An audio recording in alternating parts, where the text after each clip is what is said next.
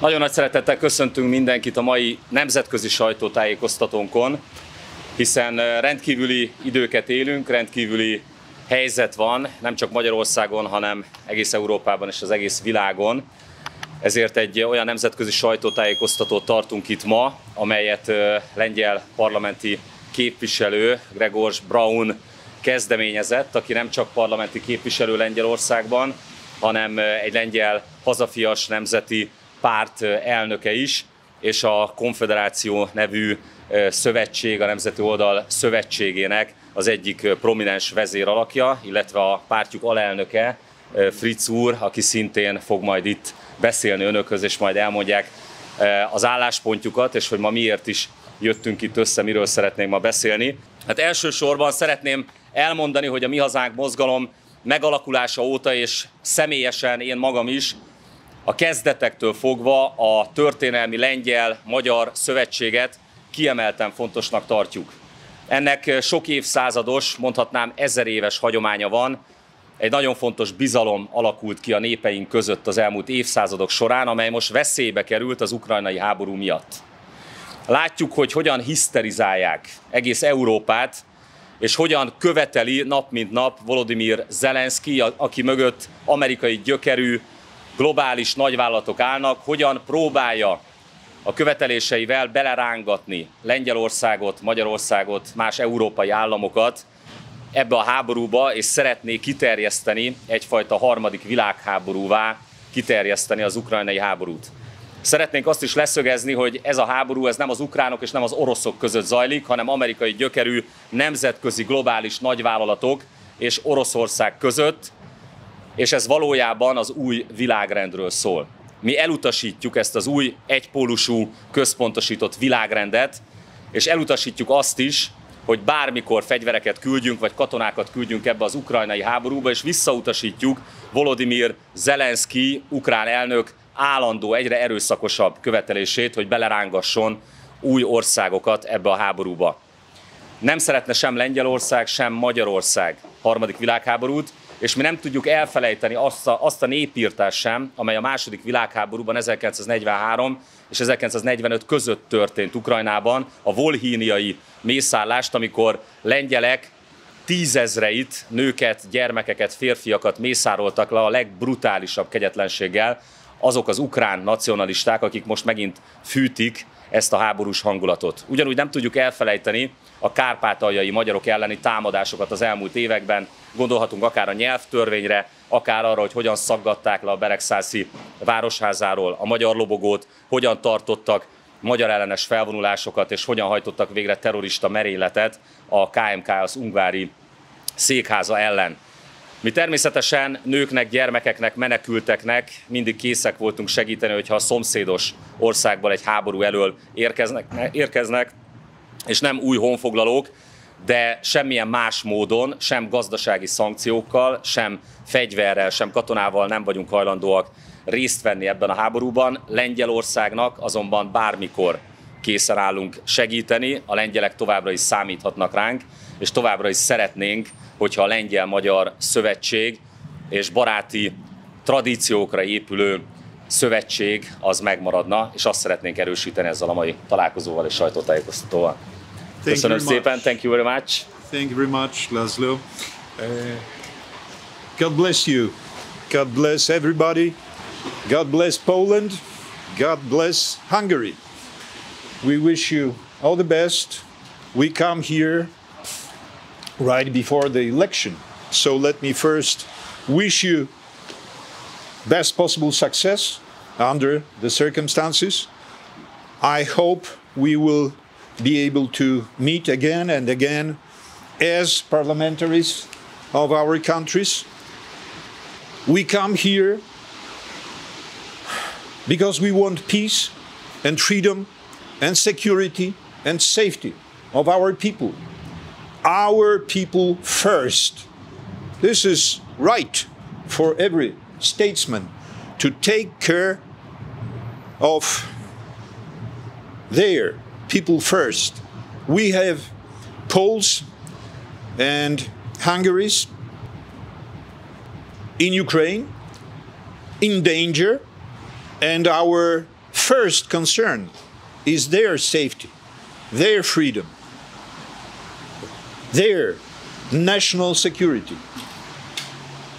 Both our political parties that we represent are very much engaged in this cause against all political forces that tend to push our countries into war. We don't want to see Poland, we don't want to see Hungary as a fighting party in the Ukrainian-Russian war or any other war. Once again, we want peace, we want freedom, we want good businesses. And in case this war ends, let's hope soon, we want Hungarian and Polish businesses to be engaged in restoration of normal life in Ukraine.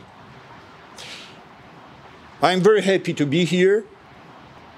I remember Budapest from the previous era.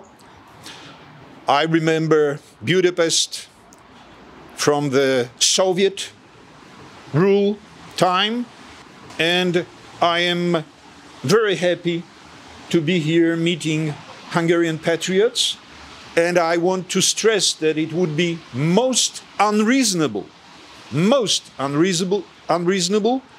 if we let other parties to spoil our historically motivated good relations, good cooperation, our friendship. There would be no Polish, Lithuanian, Jagiellonian crown without Hungarian crown being a closest, sometimes collaborator and supporter. And we have more than 1,000 years of good relations, and we will not let any other party spoil our communication. We might have different policies in different businesses from time to time. This is good. This is reasonable. These are two different countries. These are two different states, Poland and Hungary. But it would be most stupid to have our friendship spoiled because of some, let's hope, momentary, actual political needs of other parties, of other countries, of other empires. And this is our mission here, to wish you all the best in upcoming election and to express hope for good, best cooperation in the future, not only nearest future. I can see the future of Central Europe, of the so-called intermarium. I can see it great again, if only we manage to have this good communication and good cooperation between Warsaw and Budapest. Let's make Central Europe great again, ladies and gentlemen. Roman Fritz, the Vice President of the Confederation of the Polish Crown. Thank you very much. Dear Hungarian friends, dear László, thank you very much for the invitation here to Budapest. We do support you much. I wish you success in the votes, in the elections. We will have to see the future in a fantastic way, but we have to build this future on the certain specific roots, on the basis, on the basement, on the values. These values, you know it well, they are common values that make combined sense between our two nations, Poles and Hungarians. justice, freedom, family, faith, and so on. You know these values. Let's keep them. Let's keep them and let's fight for them. But fight, of course, with the peace surrounded us. Our history is quite long. Our friendship is very long. It's not only 1956 here in Budapest, when the Poles helped the nation of Hungary.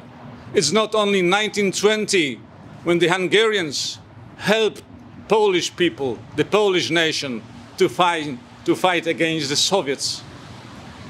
It is maybe a coincidence, but there is no coincidences, as you know well. Today is 1st of April. Very important day in the Polish history.